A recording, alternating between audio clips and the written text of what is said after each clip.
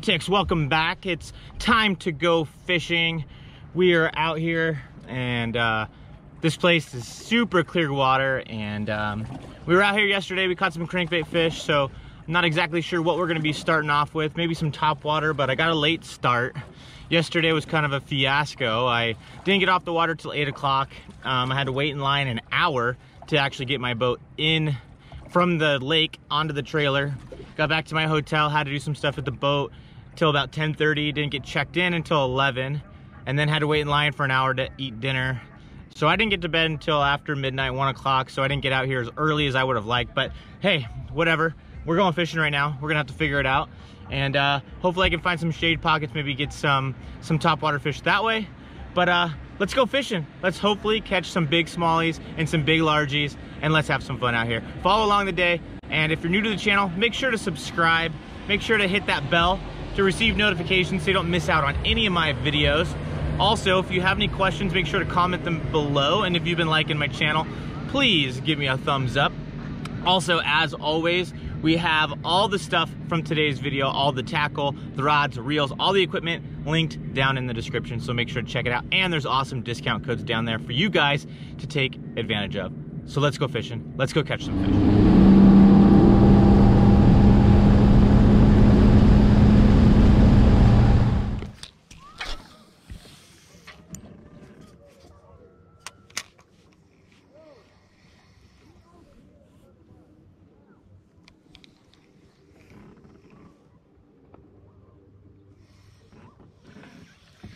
There's one. Ned rig fish. Right up on the bank. Right up on the bank. Stay down. Oh, it came off. Dang it. Dang it. There's one with it.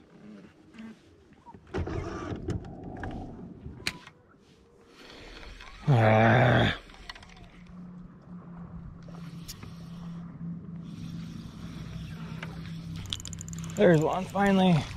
Little one. Little one on the Ned rig. Real little one. Real little one. Oh. Ow. You gotta be careful with these little guys. They will hook you. Well, we finally caught one. if you could really consider that counting. But nevertheless, we got bit. We got our hands wet. We got a fish in the boat. Hopefully we can find ourselves some better quality fish than that. I've gotten some bites on the Ned rig so far, but for whatever reason I haven't been able to land very many of them. I broke off a few and just didn't get good hook sets on a couple others, so it's been a little frustrating to start off the morning. But hopefully we can turn that around and just fish hard, and hopefully get a couple more bites here pretty quick, and start putting some of the pieces of the puzzle together.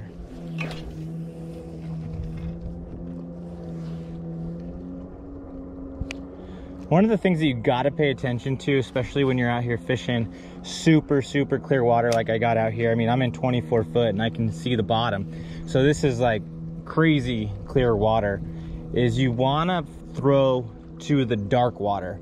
And what I mean by that is it's where the light changes, because you can see where it's shallow, it's a lot lighter, and then when it goes into that deeper water, there's that dark line, and you want to make sure you're fishing that dark line, because those fish are going to sit in that shade or where that color changes.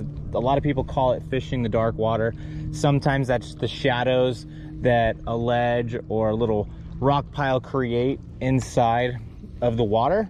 So you got to pay attention, you got to look, you got to find these kinds of things, and paying attention to that dark water line is very important. And also you want to fish little shade pockets, because those fish are going to sit in that dark water. They're going to sit in those shade pockets because they're going to use it as ambush points, and that's where you're going to get bit. There's one. There's one. There's the Ned rig fish.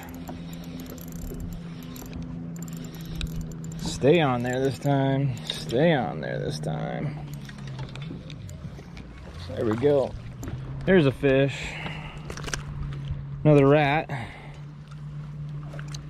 Another rat, but it's in the boat. It's in the little DoIt Molds Ned rig right there with my own pour laminate Ned Worm. But that's not what we're here for. That's for sure.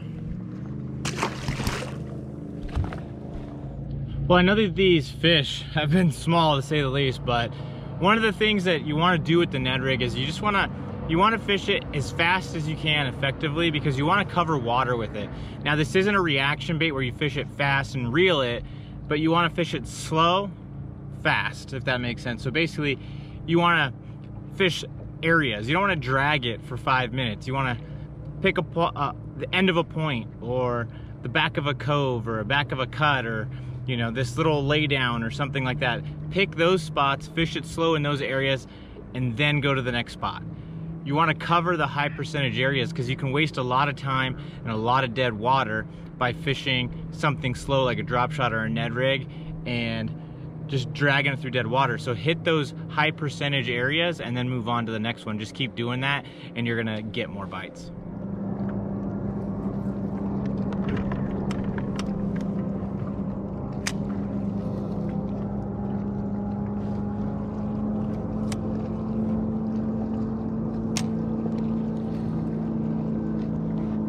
There's one. There's one. The other one. This one feels a little bit better. This one feels a little better. Actually, I think I was hung up on something, but that's the little guy again. But we got a fish in the boat again. Little guy.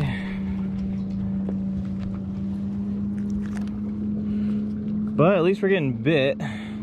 To start the morning, we were not getting bit, so at least we're getting bit this time.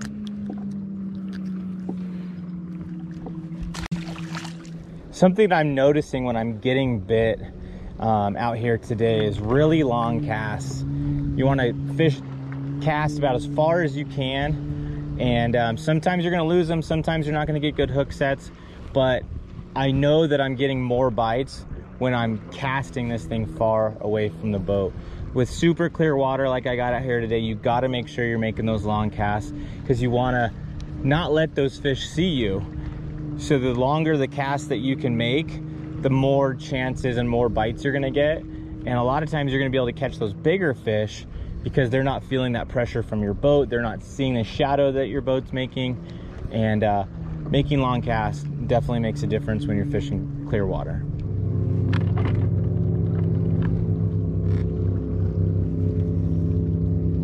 There's one. There's one. There's one. Finally.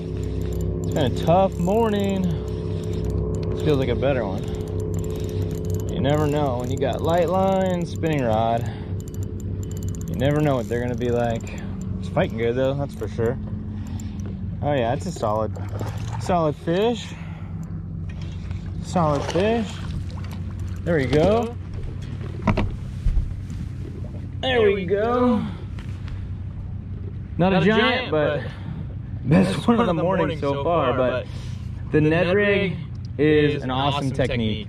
You can catch a ton of fish, you can catch them shallow, you can catch them deep, and on a tough morning like this, the Ned rig is gonna get you bites. There's no wind, super clear water. This is where you gotta throw the Ned rig. And these Ned rigs, man, they get bit.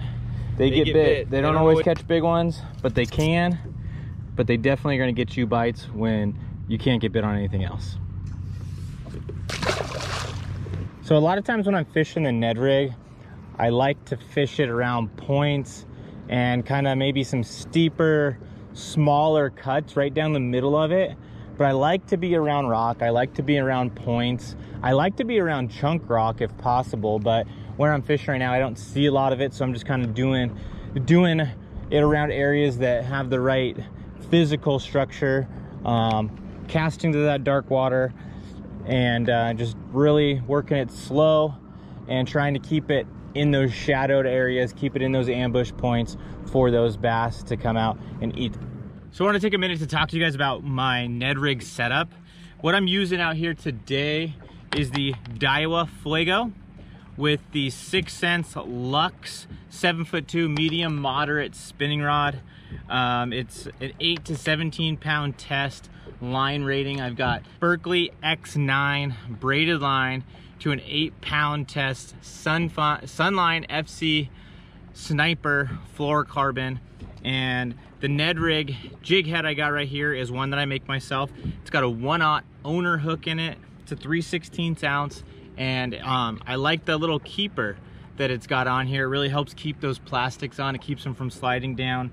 And then what I'm using today is the DoIt Molds Midwest Finesse worm that I pour myself. It's a green pumpkin purple laminate color, a little bit of flake in the purple side and a little bit of black flake in the green pumpkin side. But this is a great setup for the clear water. Very, very natural looking bait, which is definitely what you want in clear water. That head right there is definitely gonna get you bites. It's definitely gonna get bit. And on a day like this, where it's slick, calm, high sun, super clear water, the fish don't wanna bite, put yourself a Ned Rig on, put that 8 6-pound test fluorocarbon with a nice quality spinning rod like this one, and it's gonna get you bites.